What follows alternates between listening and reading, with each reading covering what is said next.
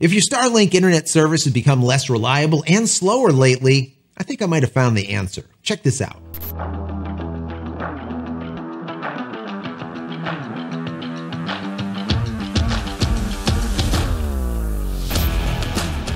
Hey everybody, welcome back to the channel. Thank you so much once again joining me for tea time. Today we have a little bit of fireside. That smokiness of that lap song, so good. I hope you're joining me with your cup of tea, maybe a cup of coffee, hanging out, talking tech, talking photo, talking video. Today is a tech day. It is a Starlink day. I've been getting a lot of questions about this just over the last week, I would say, and I found this to be the case myself. And a lot of people are coming to me and saying, listen, you know, the speeds are down. Things are just less reliable as of late, and I don't know why. What is going on? Well, I think I might have figured this out, all right? Bear with me. I want to give you a little bit of a background first, and I'm going to tell you what you can check and hopefully fix this problem, because I did, and it ended up working. So before I get into all this, I want to say that if you haven't downloaded any of my ebooks as of yet, go check them out. Go over to JCristina.com/books. Once again, JCristina.com/books. Also, if you are a Starlink user and you want to have a dedicated IP address and maybe do some port forwarding, check out PureVPN. Those nice guys over there at PureVPN gave me a discount link that you can use. They'll provide you with about 82% off. I know it sounds nuts, but yes, 82% off. And not only will you be able to secure your family or your business, but you'll also have that dedicated IP, a static IP address, as well as port forwarding. Basically at the cost of maybe a latte per month. Really, really affordable. Anyways, down in the comment area as well as in the description, I'll put that link. Go check that out. So anyways, this is what I've found. Let me begin by saying that if you don't know what Starlink is, basically Starlink is an internet service provider now, right? It's an ISP, but instead of terrestrial on the ground, it's in the air. It's basically satellite internet, but with low latency because these satellites are in LEO or low Earth orbit in comparison to geocentric type of satellites that are much further away and produce a hell of a lot more latency. They are just simply slower, like you would find with HughesNet or something like that. So very good service, but SpaceX Starlink has been going through their fair share of problems that they've been having to deal with ever since going from beta now to official service. I've been there since the very beginning, about a year and a half now or so, somewhere like that. And at the very beginning, speeds were extremely fast and they have slowly degraded. And I've talked about this in the past. A lot of it has to do with congestion. It's just simply oversold. There's not really two ways about it. For the number of satellites out there, the number of ground stations that are working back and forth in unison is only so much that it can do, all right? And SpaceX is trying to figure this out. The way it works, you have your Starlink antenna or dishy that's sitting on the roof, and it needs to be able to see unobstructed about 100 degrees of the sky. If you're in the northern hemisphere, that dish is going to be pointing towards the north. If you're in the southern hemisphere, conversely, your dish is going to be pointing towards the south. So a lot of folks out there wrongly think that the dish or dishy, or as I call him, Mr. Bevel, has a motor in it so it can move around and track the satellites. It doesn't work that way. The motors only work when it's trying to position itself at the very beginning when it's first starting up. So if you put it into stow mode to stow it away, and now you unstow it, it's going to reacquire the satellites and reposition itself properly. That is it. When the thing is actually operating during the entire time, you can take a plumb string from it and wait a week and you will see that it doesn't move a single millimeter. It stays exactly where it is until it reboots or it repositions due to a firmware update and then a reboot. Or once again, like I said, if you stow it and then unstow it. Now, the way it actually tracks satellites or locks in on the satellite basically has to do with frequency shifting. So it has a phase array antenna on it, which is, just think about it as a whole bunch of antennas. And then it figures out and triangulates the closest satellite. And that's how it locks in on it through that phase array to the closest satellite, or the satellite that is less congested, let's call it. Now, this is not a small feat. People don't understand this, but the satellites in LEO are moving by at about, let's call it 500 kilometers per minute. So if you translate this, it's about 300 miles per minute or 18,000 miles per hour. So these satellites are moving by pretty quick. So it is amazing it can do what it does. Now, I'm going to show you two pictures, okay? This picture over here is what my dish used to look like, as I call him Mr. Bevel, and this is what it looks like now. And this is part of the problem, all right? This is part of the problem, and I'm going to get into this in just a second. Now, when I looked at this, I'm like, what the heck happened to this dish? The dish has been the exact same way, magnetic north, pointing magnetic north, for a year and a half or something, over a year. It has not moved. But just the other day, I looked up and I saw that the dish is not pointing right. I figured something went wrong. Maybe there was a motor problem or something. So you know me, guys. I had to dig in a little deeper. I'm like, what is going on? The speeds are kind of like in and out, not great. So I went into the actual debugging information. Now, if you don't know how to do that, just head over to 192.168.100.1. Matter of fact, let me bring this up onto my screen. Let me switch over and I will show you what this looks like. Now, the important information is right here. Do you see right here it says bore site azimuth and bore site elevation, 34 degrees and 59 degrees. Do you see that? This gives you information about direction. Also, you could look right here. It says pop ping latency. Look at that, 35 milliseconds, 36. So there's a lot of debugging information that you can look through here if you so desire. This information was important, but when I looked at it, it just didn't make sense. It was almost like opposite. The elevation was 60, but I know the elevation isn't 60. The azimuth says 35, but I know it's not 35. Anyways, so what did I do? I grabbed my phone and I said, you know what? Let's go ahead and do this old school. So I pulled out the compass to see where was this aligned to now in comparison to before. Now, before, I know I was able to take this compass, look dead magnetic north, and that thing was exact. And maybe instead of 0 degrees, it was maybe right around 4 or 5 degrees. It was pretty damn close to magnetic north. Well, now the thing is like over here by a bunch. And I'm like, what is going on with that? It is at about 60 or 61 degrees. So that is not where it was before, right? I'm looking at it, I'm like, well, we're instead of being magnetic north, we're at, let's call it east, northeast. That's where it's pointing. I'm like, well, that's not even close to where it's supposed to be. So then I took a look at the level. It says 35, right, or 60, and I think it was confused, or I don't know. So what did I do? What did you think? I ended up bringing up a level. And I went up there on the 12-foot ladder. And I'm like, all right, we got 0 degree. Now let's take a look at where this is at. And it was at about 15 to 17, 18 degrees. So at least I got an idea of what this thing is doing or where it's pointing. It's not pointing in the same direction as it used to be. So I'm like, geez, what the heck is going on here? What is up? It doesn't make any sense.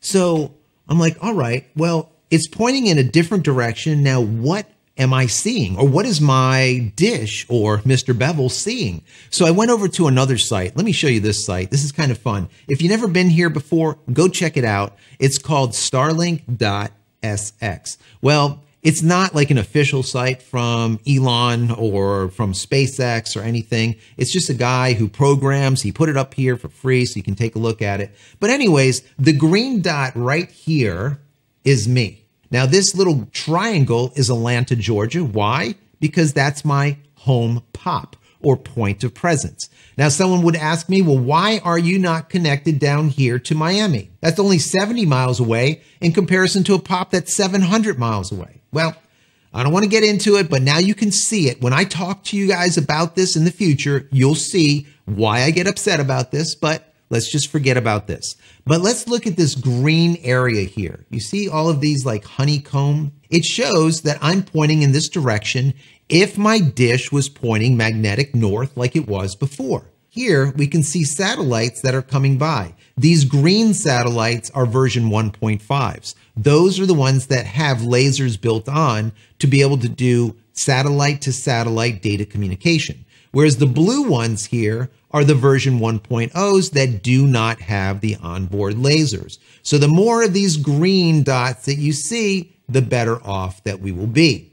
Anyways, back to the story. As you can see, this swath of area is due north. Well, my dish is not pointing due north anymore, magnetic north. So if we come over here to the top and go to simulation settings, and if we change Mr. Bevel's azimuth to what we saw it to be, which is about 60 or 61, let's call it an even 60, and hit done, now look what has happened. Instead of covering all this area over here, now you see that we're covering into the ocean, like all this area. I was thinking about this a little bit, and I'm like, well, why in the heck would SpaceX do this? All right, what would be the purpose behind this? So, of course, like I always do, I dig in deeper, right? For you guys to hopefully give you some good information, or at least what I think to be why this is happening. And once again, by the end of this video, I'm going to tell you how to fix it, or what could be your problem, why you're seeing outages, more outages, and slower speeds. I'll get into that in just a minute. Anyways, I did some digging into some subreddits, and I wanted to see what people were saying about this. And I found a guy, he was out of Washington on the other coast. Remember, I'm in Florida, right? And I'm on a peninsula, let's say, in the middle of the ocean, okay, about 600-700 miles. Well, he's in Washington on the West Coast. And what he found was his dish, instead of pointing magnetic north, just like mine was, it is now pointing west, northwest. I'm like, that's interesting. West, northwest. He's once again on the other coast, on the Pacific coast, and now his dish is pointing over the ocean. And I'm like, that's pretty interesting, right? I started speculating about this a little bit, and I said, you know, how about if it was something like this? We know that SpaceX Starlink is congested. They've oversold it. I don't care how you want to look at it. It's oversold, all right? And it's extremely congested. Well, how about if they were to take the people, coastal people, and point their dishes, their Mr. Bevels, into the ocean, all right? Now, some people will be like, why in the hell would they do that? Well, think about it this way. The people that are landlocked are using all of the satellites above them, and everyone is using those satellites, right? If you're on the coast, all those satellites that are now offshore are not being used by anyone besides a boat or a plane, and there's not that many of those. So if you're able to use, like for myself, satellites that are over the ocean, not many people are using them. The same thing holds true with, let's say, if you're on the West Coast. If they point those satellite dishes towards the ocean, towards the Pacific, they're going to be using satellites that are not being used because, once again, they're in the middle of the ocean. So I was thinking about that. I said, it makes sense, but I'm speculating here. So I dug in a little bit deeper, and once again, I found within another Reddit, there was someone that was talking about something very similar. And what they did is they wrote into SpaceX Starlink and said, listen, my dish is like all cockeyed now. Is it broken? What's going on? And what they wrote to them is this. Check this out. As we continue to launch satellites and improve our network, an update was rolled out aimed at improving Starlink's speed, latency, and overall performance in your area. This change may have caused your Starlink to reorient to the west because your Starlink spends most of its time talking to satellites in this direction. If your Starlink has more obstructions to the west, then you may experience new service dropouts. So they didn't say exactly what I was speculating, but something very similar, because what they're saying is your dish is getting the majority of its service from the west anyways, so now we pointed it to the west. Why could that be? Well, if he's once again on the west coast and it's pointing into the ocean, and I'm on the east coast, literally like 50 miles off the coast, and my dish is now pointing into the ocean also in opposite directions, mine the Atlantic Ocean, his the Pacific, that makes damn good sense to me. But also here, what they said was if your Starlink has more obstructions to the west, for me, it would be to the east, right? You may experience new service dropouts. Dropouts also lower speeds. And that's exactly what damn happened. I have a big ass tree. I cut all the trees to the north, which was no problem because it was literally, I was set up due magnetic north and it was fine. Well, now it shifted from 0 degrees to like 61 degrees east northeast. It's a damn big tree. Stupid, right?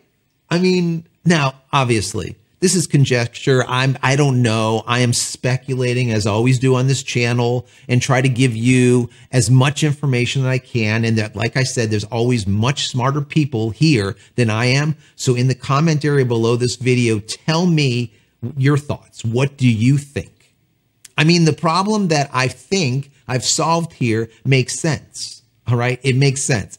Is it the reason? I don't know. But by them doing this reorientation thing that they just did a couple of days ago, if you have slower service or if you're getting a lot of dropouts, check to see where your dish is pointed. It might not be pointed magnetic north anymore. It might be different.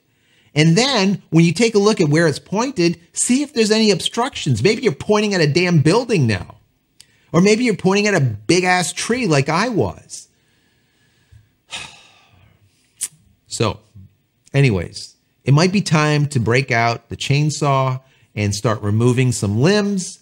And that's what's going to happen. For me in Florida, it's not a problem, right? I mean, the weather's going to be like 40 tomorrow or something. But the people up north where it's snowing and freezing and the weather's going to start getting worse and worse and worse, they're not going to get up on the top of a ladder to go cut down a frozen tree, right? They're going to have to wait until spring. That's a problem. That is a big problem. So anyways, this is what I think the problem might be.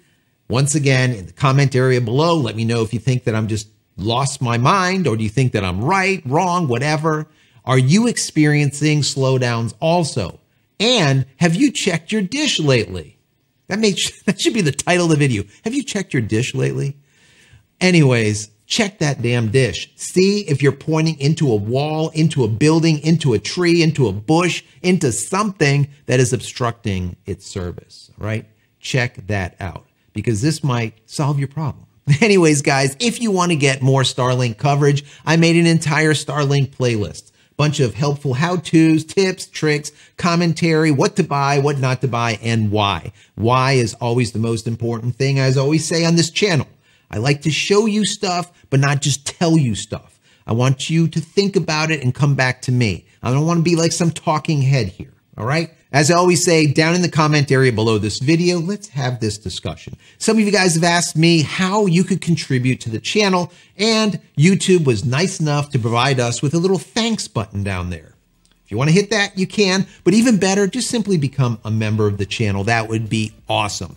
If you enjoyed this video, even in the least, consider giving this video a thumbs up and subscribing to the channel and then clicking this little button over here so when I go live or when a new video comes out, you will be notified of it immediately. And I will be going live, I believe, this week. So stay tuned for that. Finally, head over to my website, JCristina.com, where you can find all the photography tools I've invented for you and me over the years. And hopefully there's something there that you might like. And if there is, please pick it up and support me and my family. That's it, guys. I'm out of here for another vlog. Many blessings to you and your family. Stay safe, stay healthy, and we'll see you in the next one. Love you all.